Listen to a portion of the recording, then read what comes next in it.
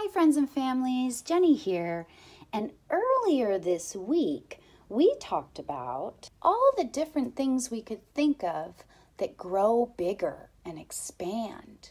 We also talked about one of those things that's going to grow and get bigger is you. So today I wanted to share me and my amazing body. As you keep growing, you keep learning about your body, and this will help us continue to understand our body as it grows. Me and My Amazing Body by Joan Sweeney and illustrated by Annette Cable. This is me and my amazing body.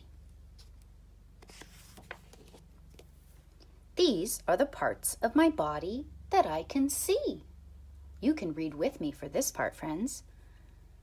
Eyes, mouth, nose,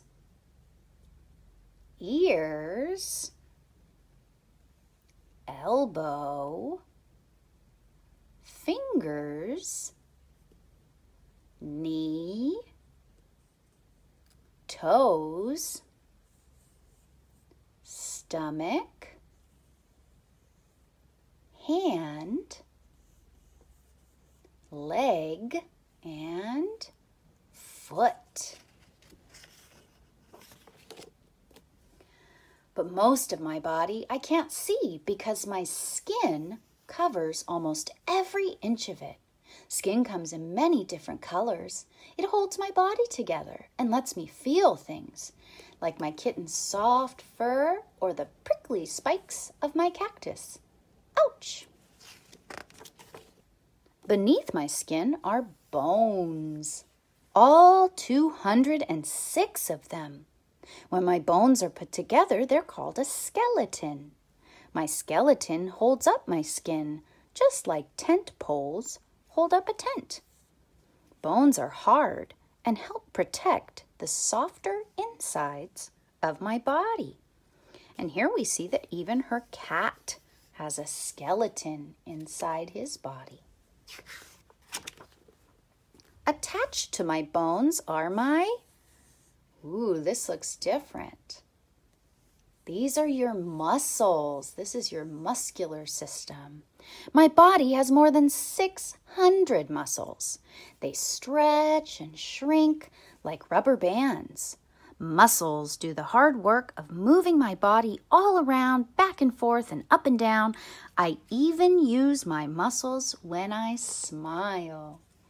So muscles help us move heavy things, climb, run, lift. My muscles move because my brain tells them to.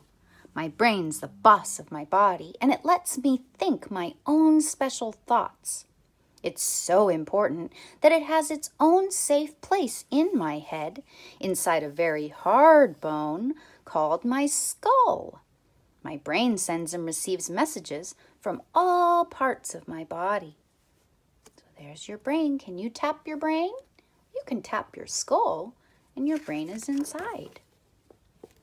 My body and brain need lots of energy to work well. They get energy from my blood.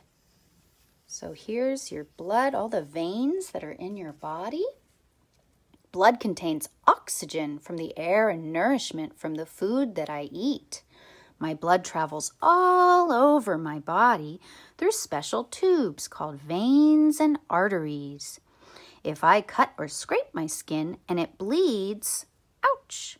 Don't worry, my body is always making more blood. My blood can't move through my body all by itself. It needs my heart, a group of strong muscles in my chest to move it. My heart is like my own little engine. It pumps blood through my body all the time, even when I'm sleeping. If I put a hand on my chest, I can feel my heart beating. I can also feel my lungs working when I breathe in deep. My lungs fill with fresh air like balloons and send the part of the air that I need the oxygen into my blood.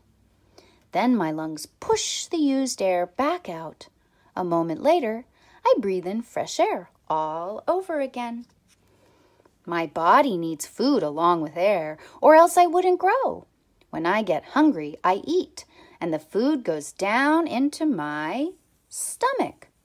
After I eat, my stomach mashes the food into very tiny pieces. Then my body takes what it needs for energy and growth and gets rid of whatever it doesn't need. Ooh, every part of my body works together to keep me going. So here you can see, I'll turn it for a moment. So she starts with her skin. Then we see the brain, we see the eyes, the skull, that hard bone, ear, mouth. There's her heart. As we move, we'll see her lungs. We see her stomach down here. We see the veins that carry her blood. We see her muscles.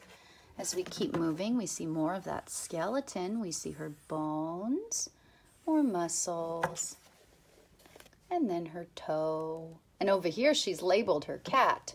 Whisker, tail, and paw.